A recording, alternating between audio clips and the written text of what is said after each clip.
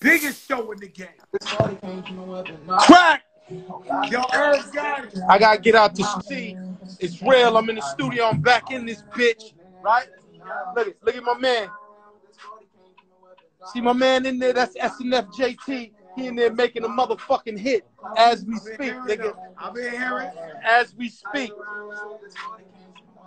Jackson. It's my man.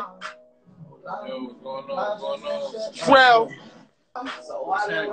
You know, we in here just showing, and this juice, that's my engineer. What up? This the crack house. Look, that's the crack house in Atlanta, nigga. I'm in my crib in Atlanta. You know, we getting it in. Oh, look it.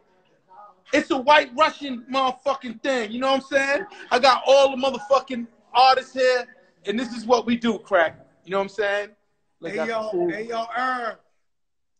You know what I'm saying? I'm back at these niggas. Oh, yeah, full-fledged. I'm back at these niggas. My nigga JT, he really inspired me because this nigga's so talented and get busy so hard. I'm just trying to find a quiet place. This the theater room. You know what I'm saying? It's my Atlanta crib. This is where I make Tales. Everybody fucks with Tales. Tales is coming back, too. I start filming in October. Please don't let COVID push me back anymore. Yo, let me tell you something, your Herb. You had the #1 show on BET, and COVID like slowing it up. COVID's slowing everyone up. It's not like if it was just to do with you, it's everybody. Listen, crack. Only you know how to fucking maneuver and create something inside of a pandemic that gets a check. Ciroc, a vodka you can trust. Look, Ciroc. Remote TV every Tuesday at 10. I don't give a fuck. Yo, let me tell you something. I've been to made something out of nothing. I don't care. Yeah, I'm the same nigga. So that's why, look, this pandemic, it really has slowed down the TV and the film thing, right? So that's when I took the opportunity, and God blessed me with JT. And I just been going hard. I got like 3 albums of hit records, real talk. And then, you know, I did my 1-2 steps, you know, and I'm probably going to sign I'm going to sign my first distribution deal. Hey, I want to say that Crack inspired me too, because Crack was like, Gotti, if you don't go independent and get all of the money yourself, you're a fucking idiot. My man Hove had told me, I'm not talking to you no more if you take anything short of a distribution deal. So the crazy shit is they put a 50-50 joint venture on the table for me, Crack. And I sat there and I was ready to sign it, like for JT.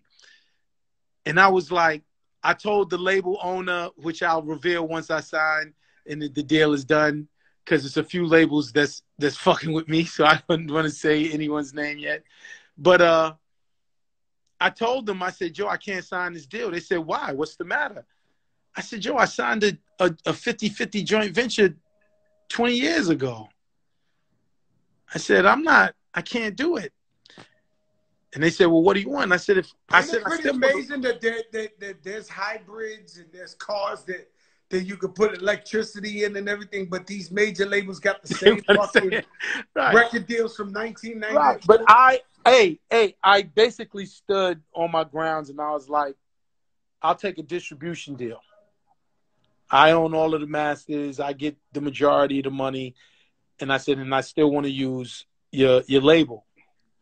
So that's what my deal is. They're giving me 7 figures and they're giving me a great distribution deal for Murder Inc., which is gonna, for the first time, I'm like, damn, I'm so excited because I'm like, you know, with Murder Inc., with John, Ashanti, and Lloyd, and my Murder Inc. Presents albums, Crack, I was doing 120 to 150 million in business a year.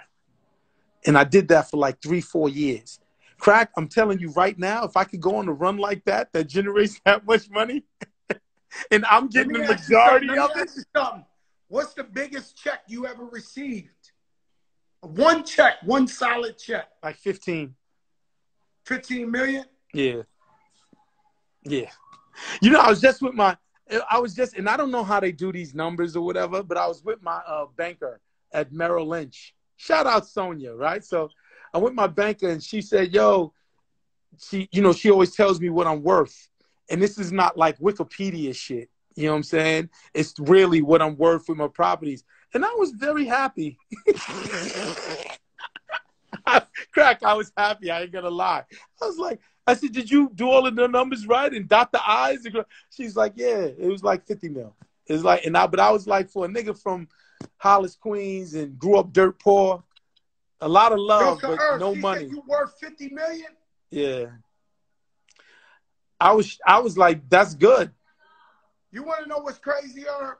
Right. That you worth 50 million, and everybody who ever worked with you never said nothing bad about you.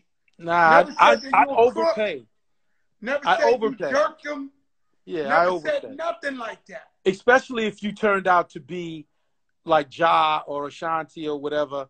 Like with Ja, I literally, Joe, would ask my lawyer, what is a great amount for Ja to get?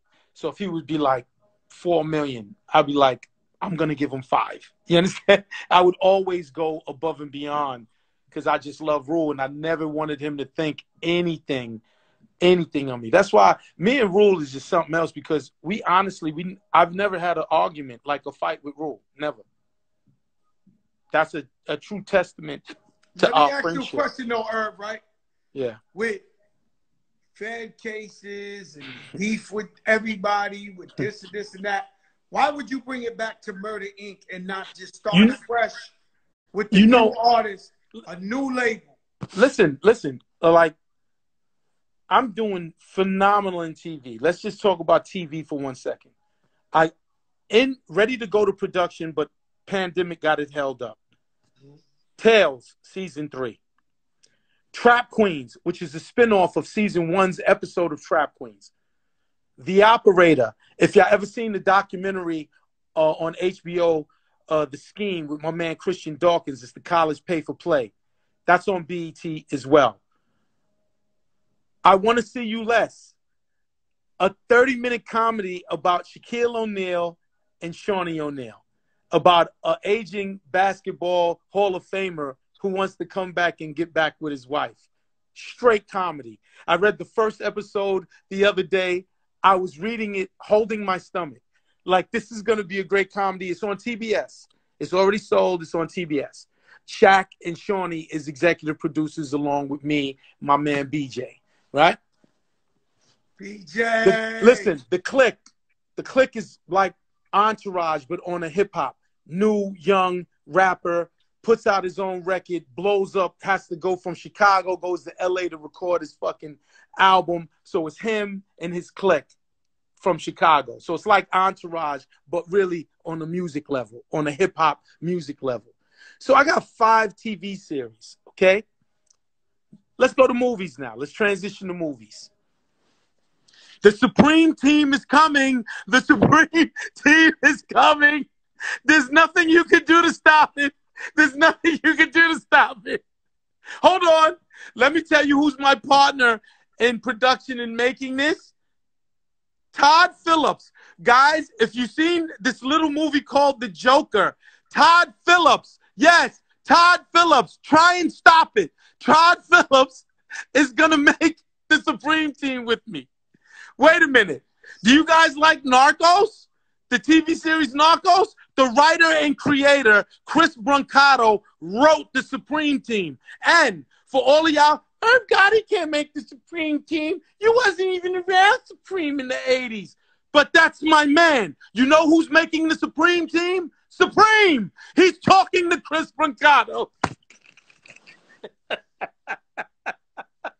Herb Gotti can't make the Supreme Team. He wasn't around Supreme in the 80s. No, I wasn't. But he's my brother now. He's going to tell him the story. What you going to say now? Supreme can't tell Supreme Team story. Wait a minute. It gets better. You know who else is telling the story? Fucking Prince. Prince is my man. He's telling the story too. But that's coming. Listen, the deal is already done. I'm going to circle back, Crack. Wait, the deal is... How is Supreme doing? You know, Supreme is just one of one, because I speak to him. You know, we speak often. He speaks to BJ like almost every day or every other day. He's always in the best spirits. This is a guy who's probably never coming home, is in the worst jails. Yo, it's so crazy. He was in a jail, I believe it was in West Virginia. This guy, Preem, never complains about jails. He was like, Gotti, these motherfuckers in here, I got to get away from these motherfuckers. He was like, every day, someone is getting it, nigga. He's like, this is the worst jail I've ever been in. And to hear him say that was shocking. They transferred him, and he's in Kentucky now. But now, he's just my best friend, man. I just know Earth. I love Supreme. I just love this guy because here's a guy. I love Supreme too. But here's a guy. But listen, here's a guy who's in prison for life, and he gets on the phone with me, and he's just always like, "Get him, Gotti," and he loves talking to me. But it's like what I told him, because you know they wanted to give him the death penalty, and he had to fight to not get the death penalty. And I was like, Preem, fight that, because you know you could still be a part of what I'm doing, even in jail. Like, he's a part of the Supreme team. Let me tell you something. My best friend is in jail too for life. He got big numbers. Yeah. And he's the same way for me, man. He's so happy for me. And he's the first one to wish me happy birthday. He's the first one that, like, yeah, that's like, that's a blessing, man. But really, it's like doing, and the success that you had. What guys out here need to know, if you got people that's behind the wall, you motherfucking right. Like, keep it gangster with them and talk to them or whatever. Especially if they was with you and they was down for whatever with you. Preem's a nigga that was down for, he's down for whatever. Preem used to tell me, he said, Gotti, if a niggas get you and you get shot, right? He said, if you have enough strength, take your blood and write their name on the pavement, and I'm going to get them. You know what I'm saying? I'll be like, Preem, you a motherfucker. But this is the kind of nigga, that's why, I had posted a picture with me, Jay Prince, my brother, and Preem. And I was like, this is my family. And, you know, certain people's like, you need to pick better family members. And I've commented back, I was like, shut the fuck up. I'm like, I love these niggas. You know what I'm saying? I'm just a different nigga. You know what? That's something that's added to your mystique, to your armor. The fact that you've always kept it real with your brother, even though it wasn't, you know, when the feds come, nobody stand next to nobody. Let me tell you something. The most important thing, more than money that you can have when the feds come, is for someone to write a letter on your behalf. People are so scared to come around some shit like that. Nah, nigga. Just write a letter. Listen, first of all, you guys stood next to this man no matter what. Listen, I know about these things. When the feds came for me, niggas scattered from me. They all ran. No one would stand next to me at that point, really. You know what I'm saying? You know what I'm saying? I ain't gonna lie, the nigga Dame Dash, he got me, he helped me get some suits, get me right for court, because I ain't really a fashionable nigga. You know what I'm saying? But J.R. and Lauren was J.R. and Lauren, they love that bullshit. They was like, beat him, Gotti. J.R. was like, you're a motherfucker, Gotti. Be a motherfucker.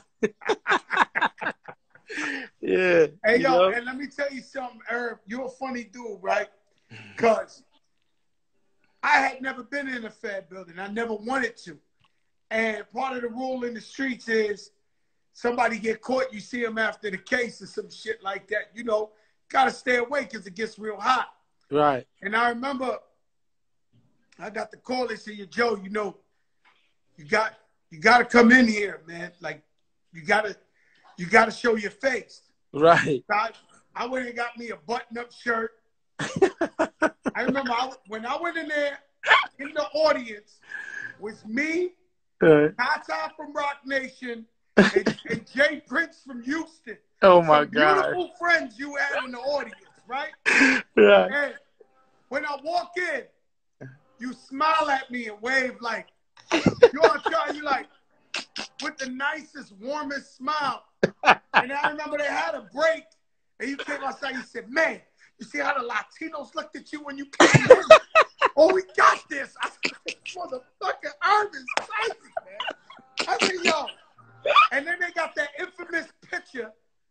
of your lawyers, Jerry Shargell, carrying you out when you won the case. That's an iconic picture. Oh, no. That's an iconic picture. That's an iconic picture. Spitting at the cops. Yeah. You know, you getting carried out of court.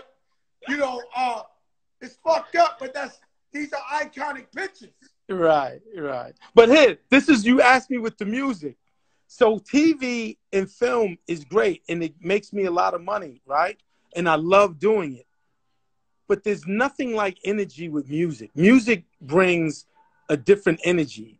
You understand? When you drop, nothing can stop me. I'm all the way up, and the whole world is going all the way up. It's just a different energy. And I, to my core, am a music guy. I'm DJ Irv. I'm a DJ. You understand? So I had to double back, but I was waiting for the right artist. So when JT fell in my lap, man, this guy, we be in the studio, this nigga make 5 records a day, man. And they not throwaway. That's how these young boys is moving, man. They different now. Yeah, but he's a different young boy because, like, I could give him direction, right? You see where I'm at. I'm in the studio and flip this or do it like this. You're one of the biggest hit makers ever created. Thank you. But and I'm giving him I never had everything. a problem giving you $250,000 a beat because I can't when I think about that. I never had a problem giving you $250,000 a beat. Hey, but look, look, double platinum, right? Double platinum, nigga. Hey, y'all, listen, Yo, Irv, I never forget. My album comes out. They start playing What's Love. Listen, I was in a hotel in Houston, right? And the phone rang in the hotel. I don't know how you used to get the number. The phone rang in the hotel in Houston, and you said, platinum. Platinum, nigga! Yo, I remember that. Like, hey, but that was the first time. Like, hey, was that the first time you went platinum? First time I went platinum. And then you went double platinum. And I went double. But listen, Irv, you called me on the phone and you said, platinum. Platinum. And I was like, yo, who's this? And you said, Irv, we going platinum. And I was like, I'm like, yo, we only doing like 25,000 a week. But you were so smart and you knew how the numbers was moving. Yeah. That you said, yo, this shit gonna go platinum. You know that with hip hop, right? With hip hop, we usually go up and then we will go down with sales. During that time, you would do a big first week and then you would go. Only certain records just stayed. You know what I'm saying? You hit a number, 25, 30,000, and you just wouldn't drop from that. So you do 25, 30,000 for a few months and it's like platinum. And that's what all my records was doing. All my job records, the Ashanti records. Everybody knows you saved Def Jam. Oh shit! I gotta catch the Chronicles, the Rough Riders Chronicles, in another 30 minutes. You know what I'm saying? I love X, yo. Yo, can you tell the people? Because sometimes they just think you the biggest shit talker ever. But you have facts. You know when I was watching. Who did you sign to Def Jam Records? I signed DMX, but I was a part of Rockefeller. How I got to Def Jam is I was part of J Dame, Biggs. I was a part of Rockefeller. You know, I wasn't just Jay's DJ. I was part of the mechanics and what they was doing, singles, working the singles, shit like that.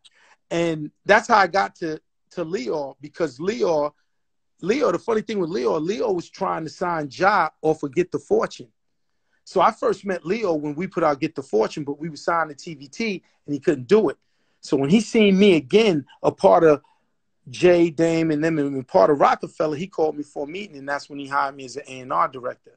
Now, I didn't sign. I'm not taking the credit of signing Rockefeller the thing, but it was a great move by Leo because I was definitely telling J, Dame, nigga, I'm over there. I told Trick Daddy was on here Monday. I said, yo, Trick Daddy, I took your CD to Craig Kalman and told him, you better sign this guy. And 3 days later, Craig Kalman called me and said, yo, Joe, I signed him.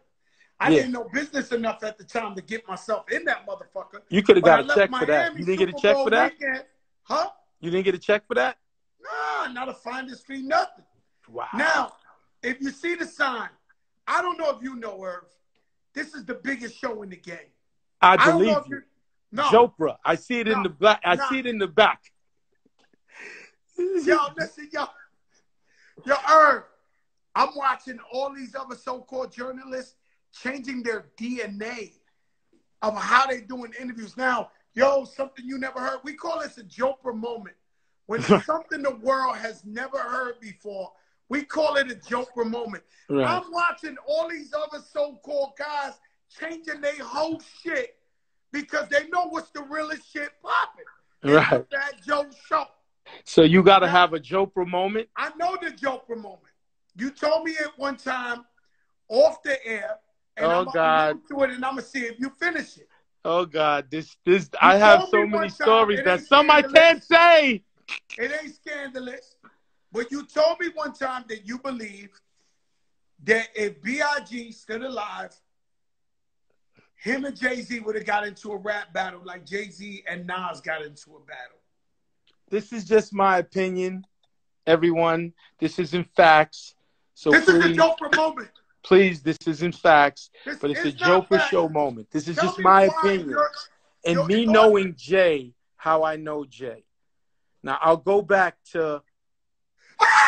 Listen. Listen, I'm going to go back to Brooklyn's finest. They gotta stop biting my shit. All right, listen. I'm gonna get the Joprah moment is you need to hear a story that is just a new story. Tell me this story. Why do you think Jay-Z and Biggie Smalls? I'm gonna tell you. You gotta go back to Brooklyn's finest. Mm-hmm. I was dead set against it. I was telling Jay, don't do it, don't do it, don't do it, and he was like, why? And I was just like, he's too strong. I said, but before we take over the world, we got to take over the West Coast. Before we take over the West Coast, we got to take over the East Coast. Before we take over the East Coast, we got to take over New York. Before we take over New York, you got to take over Brooklyn. And he owns all that. And I was like, this nigga's not a whack nigga. So I was just like, I was in fear that I was like, yo, you may come off like this little man. You understand? Mm. He was like, so you thought you was about to get them to battle. No, I didn't want him to battle. I just wanted to do it without his assistance because we was friends with Big. Like Big was at the Ain't No Nigga set. We used to go to these Italian restaurants in Brooklyn and eat. Like Big was a friend. So I was just on my strategic take over the pinky in the brain Gotti shit. I remember when he told me. He used to tell me he was hanging out with Jay-Z. I remember when he was hanging out with we used to hang out a lot. Like, they were friends. But I said on a business level, I'm like, man, this nigga is so scorching hot. I don't know if you're going to be able to get him. So if you listen to Brooklyn's Finest, I want everyone to go listen again. And how the record was recorded, it was Jay did his 4 bars, and then Big did his 4 bars. So when you listen to Time to Separate the Pros from the Cons, the Platinums from the... Dare I say, this is my opinion. I'm not saying anything. I'm not speaking for Hov. But, if you listen to that record, he was getting at him. But I said, Big is going to sniff it out. And I said, if you give him the thing, he sniffed it out. Yeah, they told me you're holding more drugs in the pharmacy. You ain't harming me, so pardon me. He was going right back at him. And then what Big did, which I was like, that's why Pac was shitting on Jay, because of Brooklyn's Finest. If they have twins, you probably have 2 Pacs. Get it? 2 Pacs. And Jay's on the record with him. So now he's like, fuck you. Ain't no nigga like me. Fuck Jay-Z. Then he start bombing on Jay. So Big was a mastermind and involved this real ill nigga in both the streets and the lyrics and kind of paired up with him. That's kind of how you paired me up with the Ja Rule with the but we'll forget about that rap beef I had for 8 years. Yeah, but nigga, I didn't want that. Like, I want to make great records. When we made New York, not one time was I in the studio like, yo, they riding with us now. I'm not even thinking about that. Yes, that's right. You know what I'm saying? But fucking So now after Brooklyn Finance, Biggie passed, murdered, and shot. So it's like we never got to see what would have happened.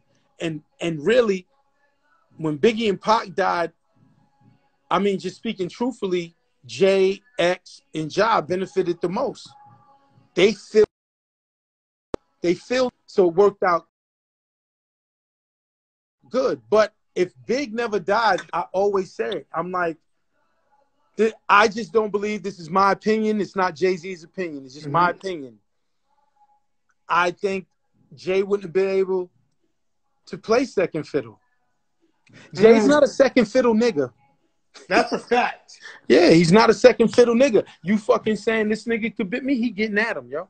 This nigga could beat me? All right, let's see. Jay's not a second fiddle nigga. I'm gonna come at you.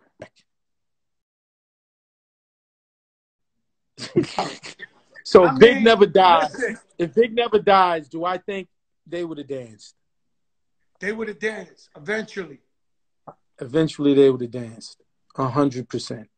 That's 100%. That's your opinion. It's like I say with DMX here. Like I say with DMX, right? Like I know these niggas. I know the DNA of these niggas. X isn't friends with no rapper. If you rhyme, he don't like you. Trust me. He'll come around and hey, what up, smoke and laugh and joke with you. Go ahead and get in the booth with him. I'm gonna bite him. I'm gonna get him, Gotti. Like that's just who he is. He's not cool with any rapper. If you rap, he could have a friendship with you somewhat, but he's gonna let you know I'm better than you. It's just in his DNA. Let me ask you a question, right? And you tell me this all the time, and you try to convince me, and I tell you, Irv, I never get high. I don't want to get high. Right. And you tell me your theory of, you said, yo, you got to get high. Hey, it's you know what? It's something to be said with drugs and music. You know what I'm saying? It is. Some of the best records that I made, I was high as a kite, yo. And I'm not, hey, everyone out there, if you're listening, I'm not a drug nigga. Like, I don't smoke weed. If I smoke weed, if JT is smoking, I'll smoke a little weed. You know what I'm saying? I'm not walking around getting high every day. But I have to say. Now, Irv, I'm not saying that. But you told me, yo, Joe, you're doing a great injustice. You should go to an island somewhere. Listen, crack. Like, you should do it. You know why? I'm gonna tell you why. My wife on an island and listen, get high? I'm not promoting like drugs. I know it sounds like I'm promoting life. Now here, let me tell y'all about life, and this is why I am the way I am. Everyone is the same. We are all born, right? We're all gonna die. Nobody is exempt. So in between birth and death, we live, nigga! All right, so now go back to what I'm saying. You telling me you don't want, if I'm describing the greatest feeling in the world, you don't want to see if I'm right one time with an island with wifey, and you're gonna be like, this nigga got it. You're gonna be like, got it. Yo, Irv, He'll be banging. Got it. You know what I love about you, Irv, is that you're free. Yeah. And when you say it to me, even though I'm not doing it because it's not my shit, but this nigga, after all of that, he said, I'm telling you the truth. I'm not saying that, but I love that you're free and you live in the moment. Yeah. You live in the moment. You don't live for other people, what people say. I want to live life to the fullest, man. You know, I grew up poor, right? So I'm the youngest of 8 kids. Joe, you know my family, and you know exactly who I am. All beautiful. Right. Your you know mother, exactly your who father, I am. Your cousins, your uncles. Family. And I used to get angry. Like, we would go over somebody's house. He had a nice house. I would leave and physically be angry. Like, what the fuck, man? Why my family can't have that? Why my family can't live a good life? Like, we got all this love. We the best. We the dopest people. You know what I'm saying? Why can't we have that? So all I'm doing is trying to get it and get all of it so me and my family could live. But I'm a nigga, I'm gonna live. I'm gonna live. You understand? I'm gonna get this money. I'm gonna be a billionaire. Y'all heard it here first. You know what I'm saying? I'm gonna get a billion. It's gonna be like, yo, this nigga's a billionaire. You heard it here first. Yeah, and I'm not. No, but here, watch. Let me let off some more secrets. It's like for the first time, everyone talks about getting $1 billion, right? But I actually see it. Like, I shouldn't announce it or whatever, but I'm working on a deal where Visionary Ideas is my multimedia company. Visionary Ideas has Murder Inc., it has Tales, it has the movies. That's my big company. And I got billionaires ready to give me $100 million because they believe in the kid. And once they give me that $100 million, the conversations of the dynamic of business changes. It's no more me asking to do a show. I have an idea. No, I just do it. And I use my relationships to form distribution situations in music, in TV, and film. And here, let me talk more real nigga business talk that may go over your heads or maybe y'all catch it. The entertainment business yields a 10 to 20 times multiple. What that means is, whatever my company is, if it's evaluated at 100 million, when I sell it, I'll get $1 billion to $2 billion. And I'm with some billionaire boys crew that believe in me. Straight up. I'm with a billionaires boys crew that's like, we're gonna set you up, Gotti, and see that shit you talking if it's real. And it's real. Like when it comes, me and Crack is laughing and joking, right? Real. But I'm telling y'all real shit on the entertainment level, on TV, films, and music, is niggas can't fuck with me. I'm telling you, and please believe me. No, Earth, you're a genius. Thank you, Crack. Thank you. Thank you. You do know, Crack. You understand? But I'm telling you, I'm gonna out everything. I'm movies, TV, and film. When you keep seeing Visionary Ideas, no, the next thing you're gonna see is Irv Gotti sells Visionary Ideas for $3 billion. Like, I could see it. And when a nigga like me could see something, so everyone out there who's like dreamers or whatever, don't ever forget or give up on your dreams. But the thing that with a dream is, you gotta visualize it. So you gotta put the pieces of the puzzle together so you can see it.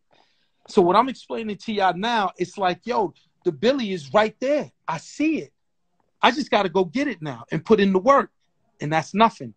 I'm a worker. I grind. I don't have to sleep. You know what I'm saying? I'm an idea nigga. You know what I'm saying? So it's right there. So I'm trying to, and whoever's looking at this, I'm saying to y'all could get it too. And I don't care if it's $1 billion or your short girl goal, $1 million, or if it's whatever the fuck it is. You visualize it and say, all right, I got to get to here, here, here. One of the first steps is me getting this distribution deal with JT. Okay? So now when I get the distribution deal, I own all my masters. I get fucking 75% of my motherfucking money, right? Okay. The investors that's giving me that, that's an asset to them. They're like, I said, yeah. So once I close that deal, it's going to help trigger that. And nigga, when you see the Supreme Team movie, you're going to hear me say, I own half that movie. I don't give a fuck if it's 100 million. I paid 50 million.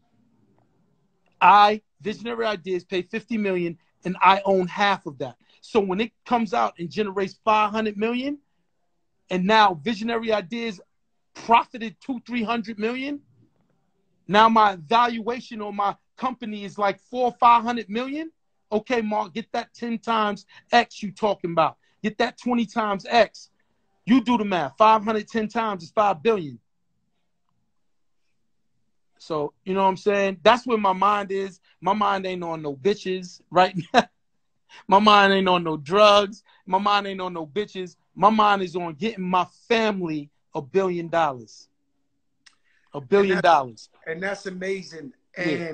I'm gonna send Preem a ticket. It's gonna be the first time a nigga got $1 million on his books and shit. He gonna get more Jack Mac than he could eat. Yeah, that's not a bad idea.